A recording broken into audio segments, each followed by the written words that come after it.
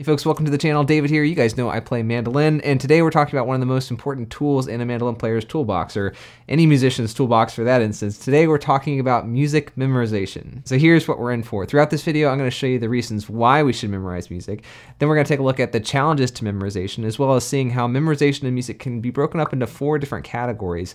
And I'll show you how I use these 4 different categories to more thoroughly memorize music, to get better performance results, and just to enjoy playing music a lot more. But not only that, towards the end of this video, I'll give you some more practical bonus memorization tips. So whenever you're ready, let's get into it. And chances are, if you're watching a video with a title like this, you probably already know the benefits of memorization. But just for good measure, let me recap a few really important reasons why internalizing music is so important. And first up is mobility. You know, kind of obviously memorization frees you up to play anywhere, anytime with anyone, and there's no greater musical freedom than that. Second is experience. When you have your music memorized, it's so much easier to lose yourself in the experience of the performance and just enjoy the ride without overthinking things. And number 3 is your performance, right? When you have your music memorized correctly, it automatically kicks your performance up a notch. And things like playing fast or playing with more precision, playing more confidently, all that comes in tow. Also, it just gives you a lot more mental space to think about your own playing, think about how you're adding to the jam, how you're adding to the ensemble, all sorts of things. And lastly, there's just kind of an expectation, especially for mandolinists, to memorize the music that they play, even if you're not a professional.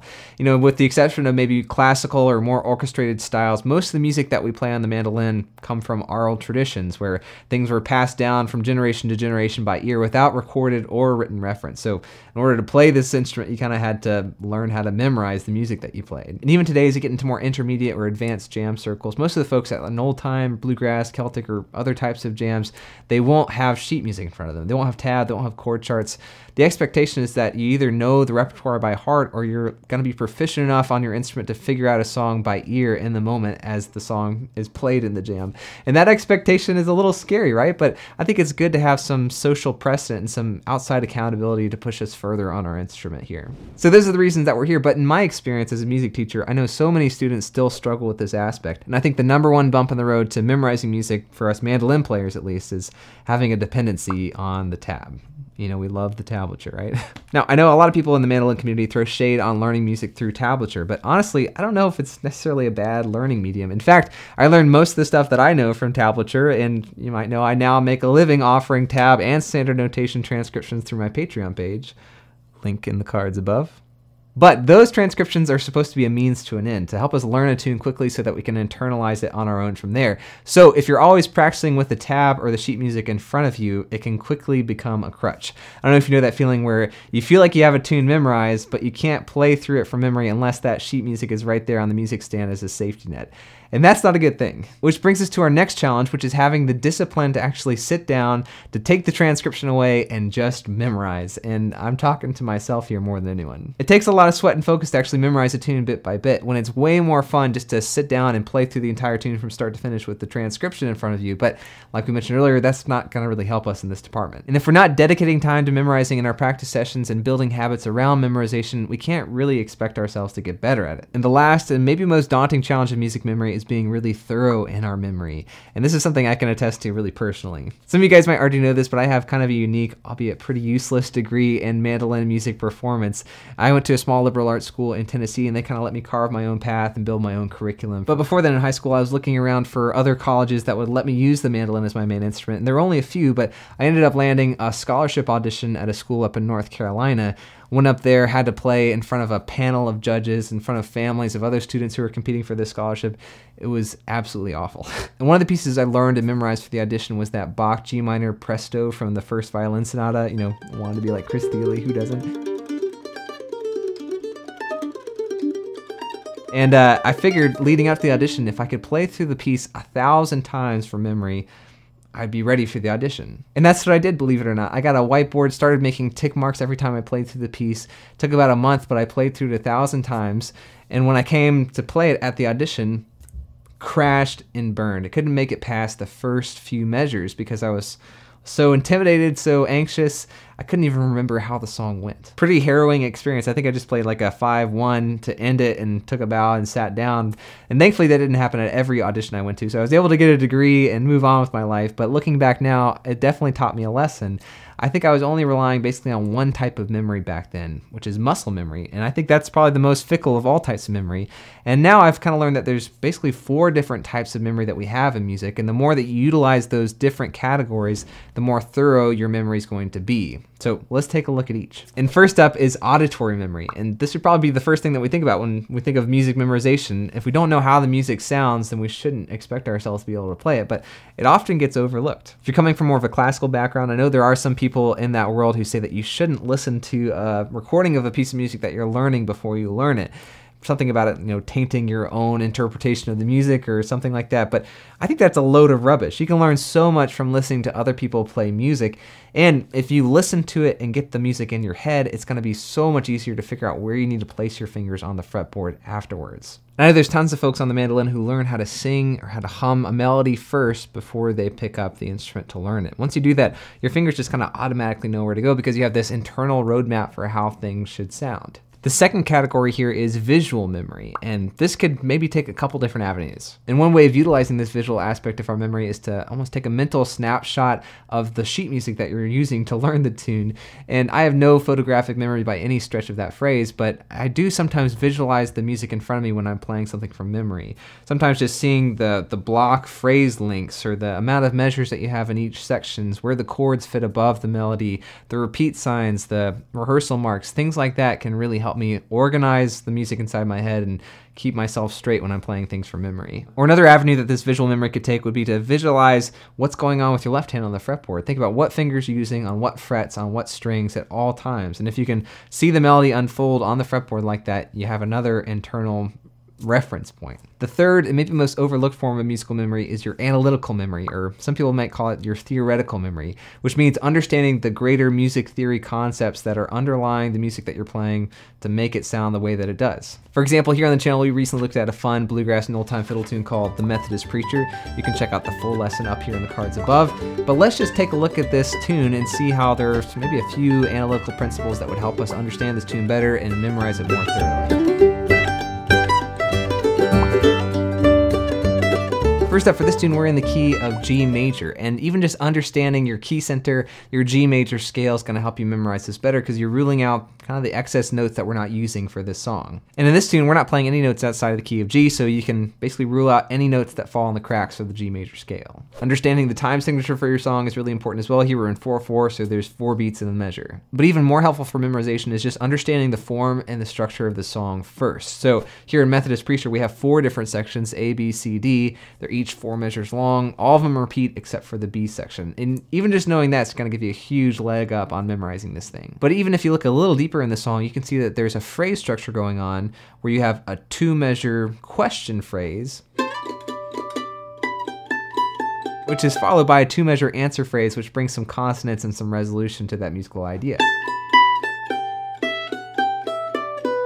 That's something that happens throughout this entire tune and is something that you can identify in all sorts of music. The phrase lengths may differ. It may not always be 2 measures each, but there's usually a question and an answer that you have in most of Western music. But lastly, on the analytical side, maybe the most important thing here is understanding how the melody and the harmony work together. The melody doesn't happen arbitrarily. All these notes happen in a song for a reason. And you can see this laid out most clearly by basically identifying and labeling all the chord tones that happen in a melody throughout the entire tune. This is something I actually had to do in school quite a lot. I remember in music theory, we had to analyze a lot of 4-part Bach chorales, and those chorales didn't have any chord notation above the sheet music. You just had to label all the different notes, align them in triad order, figure out what chords were happening, and label all the non-chord tones, and try to explain why they were there and how they functioned outside the chord. And that's a lot of work. You don't necessarily have to do that with a tune like Methodist Preacher, but even understanding your chord tones for your G major chord and identifying where those chord tones happen in this melody can give you a huge rooting in the theory behind what's going on. Even just this first measure of this tune, right? It's happening over a G major chord, and if you know your G major chord tones are G, B, and D,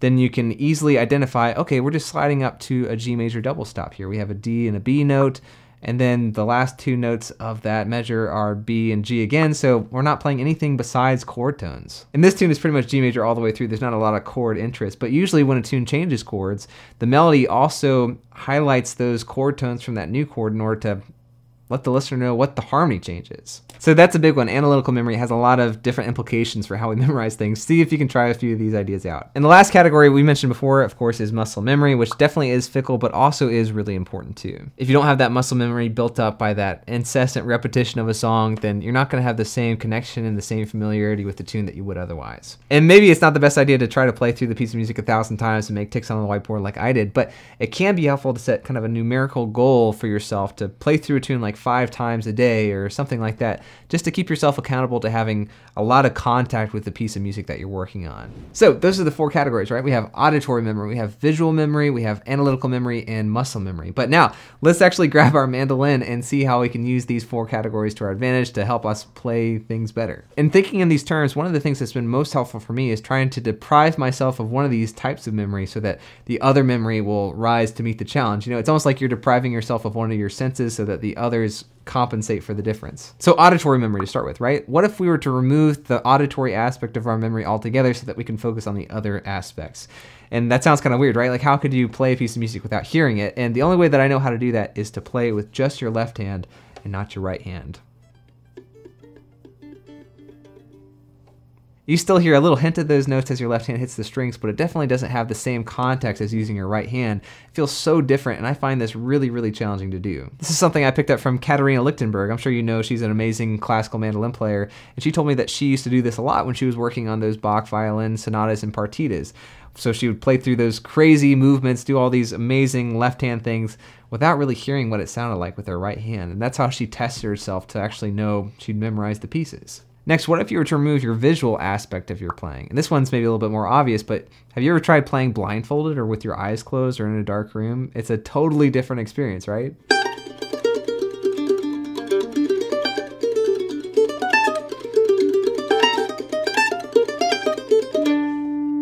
It's hard.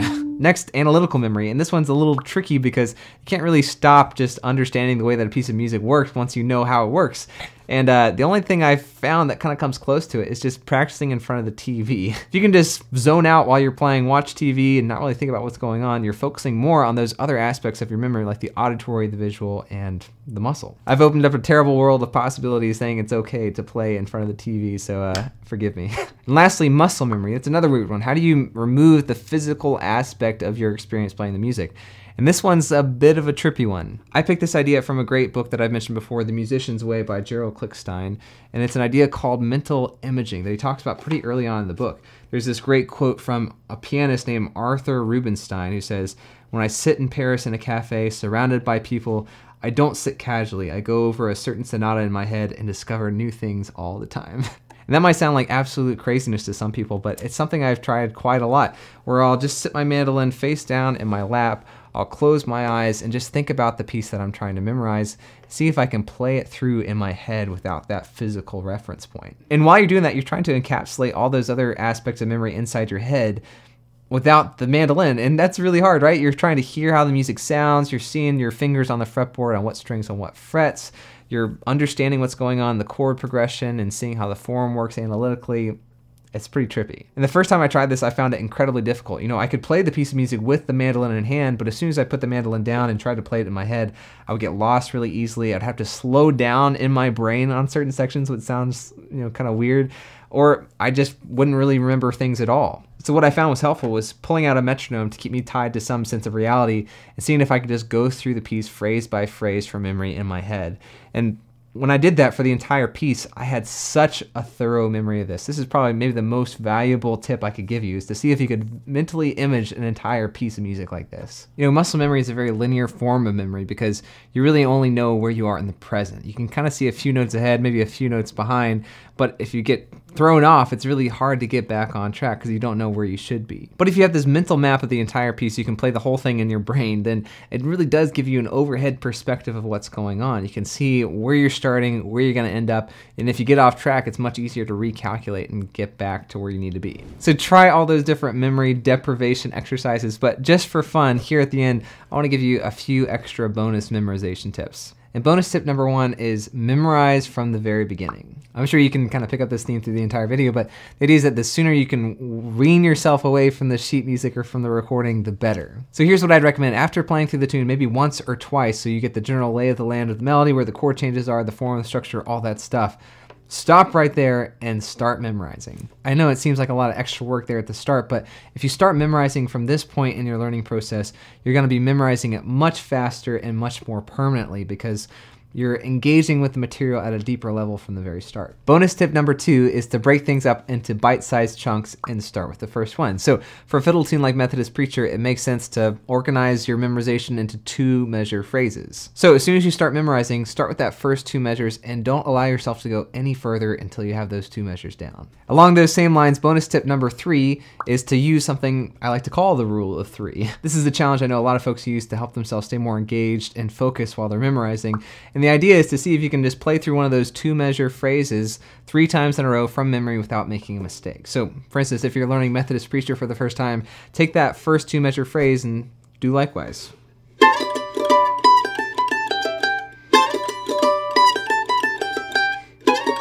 But let's say on the 3rd time, I make a mistake like that. I go a fret lower than I need to be.